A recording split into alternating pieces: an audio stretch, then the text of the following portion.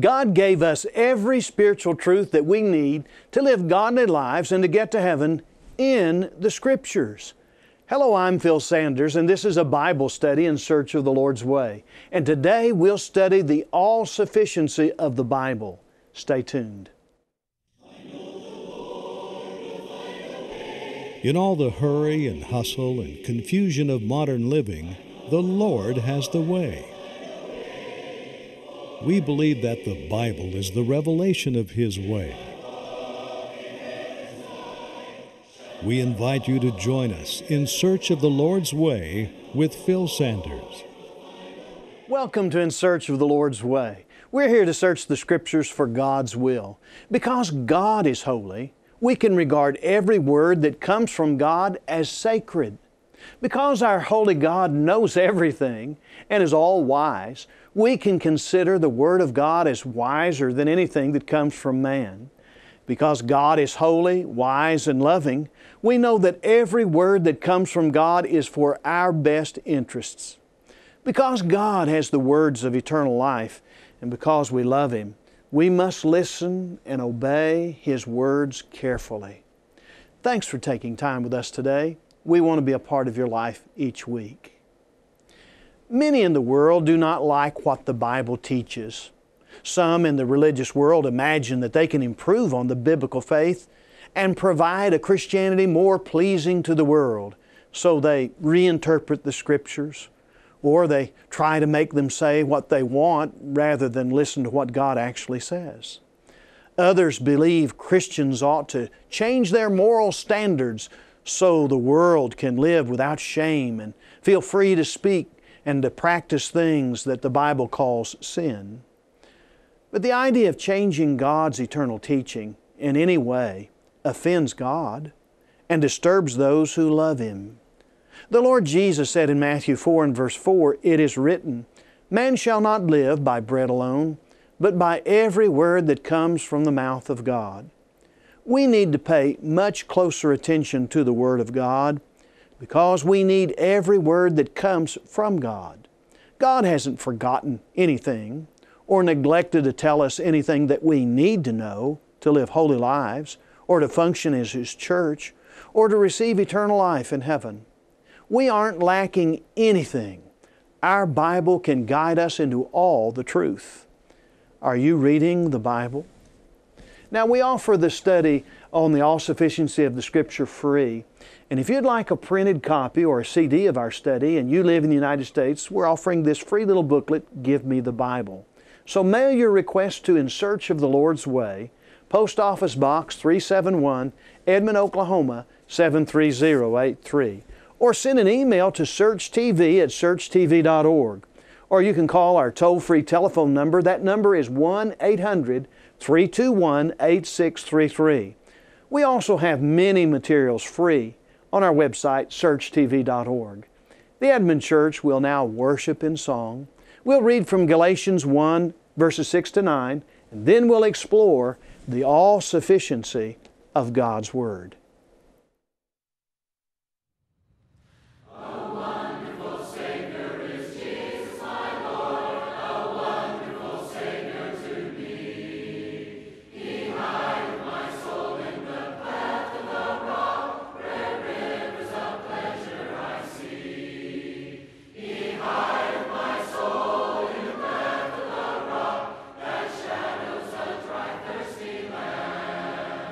Behind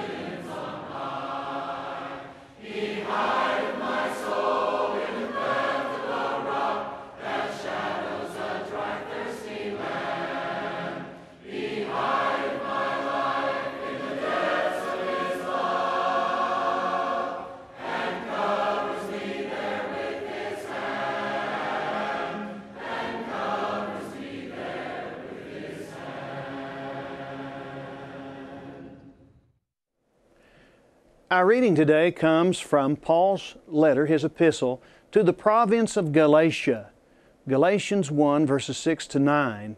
And he's dealing here with some people who are trying to change the gospel, trying to change the Word of God into something that they prefer. And in this case, it was Jewish Christians who were trying to add the old law to the gospel.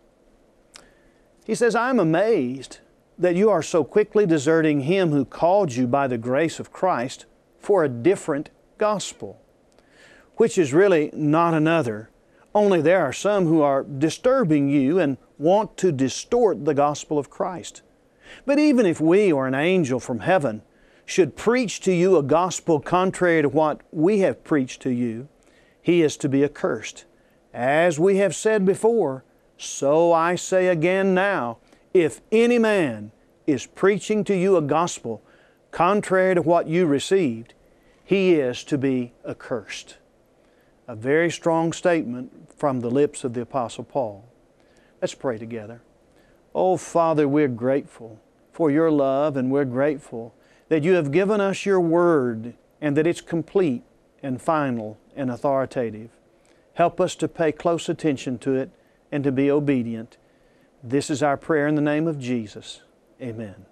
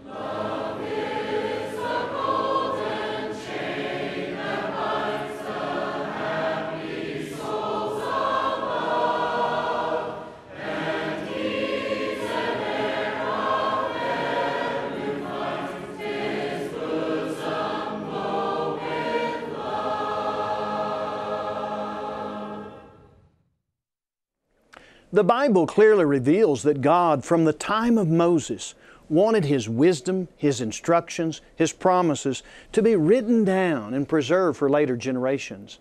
Exodus 24:4 says that Moses then wrote down all the words of the Lord, and this book was preserved in the Ark of the Covenant, according to Deuteronomy 31 and verse 26. God commanded Moses in Deuteronomy 31, 11 to 13, that every 7 years you shall read this law before all Israel in their hearing. Assemble the people, men, women, and little ones, and the sojourner within your towns, that they may hear and learn to fear the Lord your God, and be careful to do all the words of this law, and that their children who have not known it may hear and learn to fear the Lord your God. This law was vitally important to the Lord God, and He commanded in Deuteronomy 4 and verse 2 that you shall not add to the word that I command you, nor take away from it, that you may keep the commandments of the Lord your God that I command you. Again, Moses wrote in Deuteronomy 5 verse 32 that you shall be careful therefore to do as the Lord your God has commanded you. You shall not turn aside to the right hand or to the left. A third time God said in Deuteronomy 12 verse 32, everything that I command you, you shall be careful to do. You shall not add to it or take from it. Now God wanted His instructions to be obeyed just as He gave them without any change at all. So settled was the word that God gave that Solomon said in Proverbs 30 and verse 6, do not add to His words, lest He rebuke you and you be found a liar. We know that Joshua made a covenant with the people. And Joshua wrote these words in the book of the law of God, according to Joshua 24 verses 25 and 6. We know that Samuel told the people the ordinances of the kingdom and wrote them in the book and placed it before the Lord. 1 Samuel 10:25. God told Isaiah in chapter 30 verse 8 to go, Write it on a tablet before them and inscribe it on a scroll, that it may serve in the time to come as a witness forever.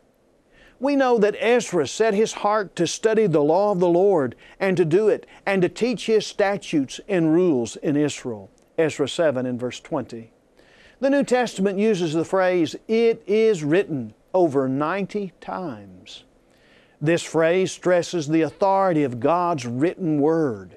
In Matthew 22:29, Jesus rebuked the Sadducees because they didn't know the Scriptures nor the power of God. God undoubtedly intended that His words and deeds be preserved in written form in Scripture. And we must recognize that what God writes is not just written on paper with ink, but it stands written for all people, in all places, for all time. God has never allowed men to tamper with or to edit His written words. Paul told the Corinthians that they were not to go beyond what is written in 1 Corinthians 4 and verse 6. Later, Paul said that it's disgraceful and underhanded to practice cunning or to tamper with God's Word. 2 Corinthians 4 verse 2. When some Jewish leaders tried to pervert the gospel, Paul said that they were accursed, as we read in Galatians 1 verses 8 and 9. When some false teachers tried to change the doctrine that Jesus Christ came in the flesh, John said in 2 John 9 that anyone who goes too far and does not abide in the teaching of Christ does not have God. The one who abides in the teaching, he has both the Father and the Son. When people tamper with, twist, or edit the teaching of God, they cannot expect to remain in the favor or grace of God. At the end of the book of Revelation, John warned against anybody tampering with that particular book. Revelation 22:18 and 19 says, "I warn everyone who hears the words of the prophecy of this book. If anyone adds to them, God will add to him the plagues described in this book. And if anyone takes away from the words of the book of this prophecy, God will take away his share in the tree of life and in the holy city, which are described in this book." Of course, what is true of the book of Revelation is also true of every book of the New Testament. We must not add or take anything away from what God has caused to be written. The Bible doesn't need to be rewritten or edited. It needs to be reread. Why would God forbid adding or taking away from His Scriptures? It's because God's message is complete and final. It says everything that God intended to say. To change Scripture in any way challenges God's wisdom and His authority. Changing God's words to suit our culture or rewriting God's laws to please ourselves is an act of utter rebellion and dishonors God. Changing God's teaching or His moral laws is saying men are smarter and wiser than God, that they know better than He knows. That's presumptuous. The Lord Jesus promised the apostles in John 14:26, "But the Helper, the Holy Spirit, whom the Father will send in my name, He will teach you all things and bring to your remembrance all that I have said to you." They not only had the privilege of hearing the voice of Jesus, they also had the Spirit to remind them of the Lord's teaching. Again, Jesus said in John 16:12-13, "I still have many things to say to you, but you cannot bear them now. But when the Spirit of truth comes, He will guide you into all the truth. For He will not speak on His own authority, but whatever He hears, He will speak, and He will declare to you the things that are to come." The Lord Jesus knew the apostles would face many problems and would need guidance into all the truth. Jesus didn't withhold any truth. The Spirit guided them into all the truth. Now, if they received all the truth, then no more revelations would come in later centuries. They did receive every truth needed by the church to live as God would have them live and to have eternal life. The Apostle Peter said in 2 Peter 1 and verse 3 that His divine power has granted to us all things that pertain to life and godliness, through the knowledge of Him who has called us to His own glory and excellence. Peter never imagined that they were cheated out of some spiritual truth that they could only find outside the Scriptures in some human tradition or some feeling that they think came directly from the Holy Spirit. He never taught that our culture's values trump whatever God said long ago. No, he saw that everything we need can be found in the Bible. Paul also understood the all-sufficiency of the Scriptures. He wrote to the young preacher Timothy in 2 Timothy 3, verses 14 to 17, "But as for you, continue in what you have learned and have firmly believed, knowing from whom you learned it, and how from childhood you have been acquainted with the sacred writings, which are able to make you wise for salvation through faith in Christ Jesus.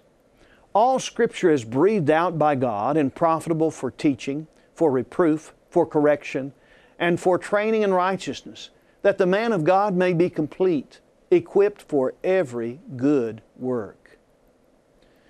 Now, Paul didn't point Timothy to later-day prophets, to church councils, or to cultural trends that would correct the teaching of the Lord. No, he told Timothy to look to Scripture and to what he had heard. We must do the same. The Scriptures can make us wise to salvation. They are God-breathed and profitable.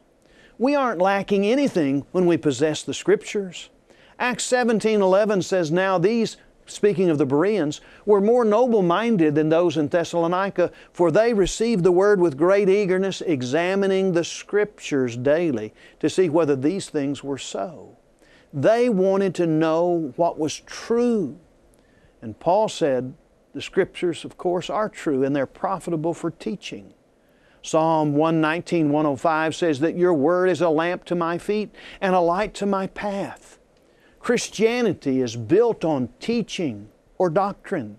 The Lord Jesus said in John 18:37, "For this purpose I was born, and for this purpose I've come into the world, to bear witness to the truth. And everyone who is of the truth listens to my voice." Acts 2:42 says that the early church devoted themselves to the apostles' teaching and the fellowship, to the breaking of bread and the prayers. The New Testament preserves this teaching. Paul urged Timothy in 2 Timothy 2 and verse 2, "And what you have heard from me in the presence of many witnesses, entrust to faithful men who will be able to teach others also." Paul was interested in perpetuating what had already been taught, not in looking to some later-day church canon or supposed prophecy. Second, the Scriptures are profitable for reproof. Scripture teaches us convincingly what is right and wrong and rebukes us for our sins. The psalmist cried out in Psalm 119, 9 to 11, "How can a young man keep his way pure? By guarding it according to your word. With my whole heart I seek you. Let me not wander from your commandments. I have stored up your word in my heart, that I might not sin against you." Reproof leads to repentance. Now, repentance is a change of heart that leads to a change of ways. Reproof gives a need for this third thing that's profitable in Scripture, and that's correction. The Scriptures move us to repent and to correct our wrongs and to leave the false teachings for the truth. Acts 18 introduces us to a Jew named Apollos, who was an eloquent preacher. But he was only acquainted with the baptism of John and didn't know about baptism into Christ. Acts 18 verse 26, that he began to speak out boldly in the synagogue. But when Priscilla and Aquila heard him, they took him aside and explained to him the way of God more accurately. Now, Apollos didn't get angry at Priscilla and Aquila for their correction. And you know what? When we're corrected, we shouldn't get angry, but we should humbly change and thank God for the truth. Repentance brings healing to our souls. And that's why repentance is so very important. Fourth, Scripture is profitable for training in righteousness. The instructions of the New Testament and the examples found in Scripture train us how to love and care for others, how to serve and how to worship God, how to evangelize, how to restore the fallen, and how to be the church that Jesus loves. It teaches us how to live godly lives and how to go to heaven. It teaches us to be like Jesus. We need the examples that are found in the New Testament to guide us in doing good to others. In Scripture we learn how to forgive, how to be patient, how to endure hardship, and how to serve. The gospel message is all sufficient for all time, in all places.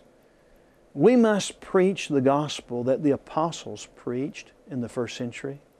1 Peter 1, 22-25 says, "Having purified your souls by your obedience to the truth, for a sincere brotherly love, love one another earnestly from a pure heart, since you've been born again, not of perishable seed, but of imperishable, through the living and abiding Word of God.